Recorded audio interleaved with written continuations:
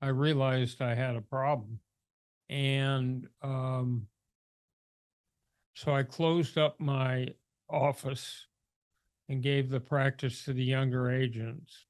And I had a virtually unspendable amount of money, and divorce started to deal with that. I wanted to make sure that my wife had the resources to always be able to take care of our boys.